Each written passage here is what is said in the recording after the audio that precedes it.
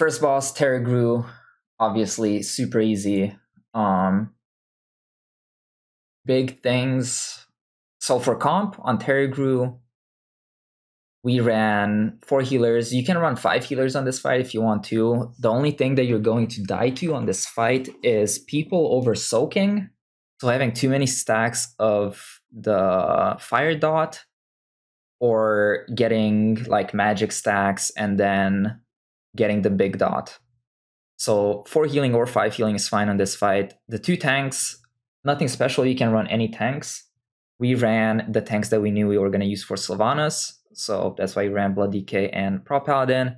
DPS, doesn't matter, run whatever.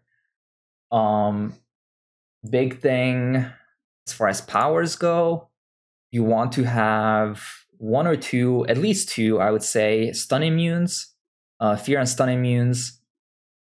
To deal with the chains, you want at least 1 or 2 of the raid movement speed to help you deal with the intermission. It's like, you know, the pools that you have to dodge. Movement speed is super nice. And then besides that, you just go full-on blasting damage powers.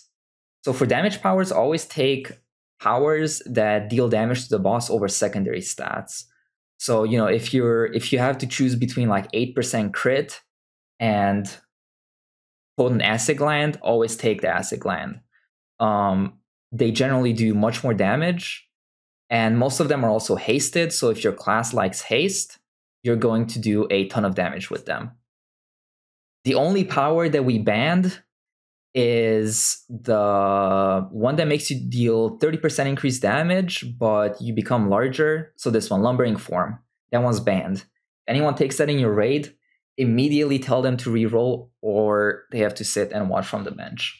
That is the only power that can troll your raid incredibly by knocking people around in the intermission.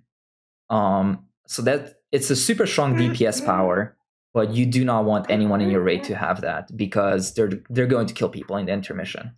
Your tanks should try to soak the magic debuff, which is the purple circle, as often as possible. Your DPS should be soaking the physical debuff, which is like the gray one. And then anyone can soak the fire debuff. It's kind of up to your raid. So for the fears, there's 2 ways of dealing with them. You either just single dispel everyone, just make sure your melee are spread, or you mass dispel. As soon as the fears come out, you can have a mass dispel thrown out on the melee as long as they're fairly stacked. And if you have a tremor totem down, you can get most of them. And then anyone who didn't get dispelled can get single dispelled. You can do either one, and it's not going to matter too much. Other than that, it's literally just soaking, and you'll kill this boss. For soaking, you should not go above like 3 stacks-ish. The physical dot, as a DPS player, you can soak as many as you want, which is the one that I'm soaking right now in this clip. The fire dot, only soak about 2 stacks. The magic dot, you never want to soak unless you're an immune class or a hunter. Because if you get the magic dot, then, or the magic amp debuff, then they put the magic dot on you, the one that lasts like 20 seconds or something, you're just instantly going to die. So you can see that I have the dot right now. Like, this is the fear dot.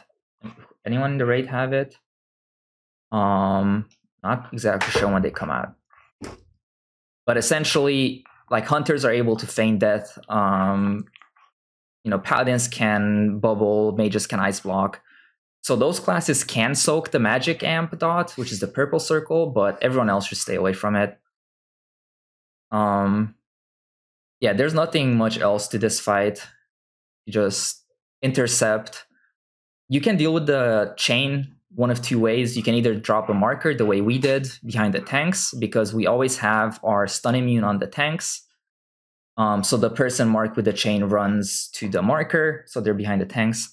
Or you can have the person with the chain stand still, everyone else move out of their way, and the person with the stun immune run to intercept. Either one's fine, honestly. Yeah, that's pretty much this fight. There's honestly not much to it. Soak orbs, don't die to the big dot. Make your tanks soak the magic orb if you can, DPS soak, physical orb, and fire orb. That's pretty much it.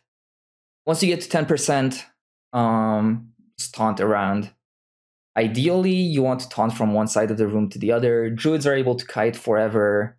If a Necrolord taunts, don't taunt off of them, because they'll be able to live for a very long time if they're running Hymir.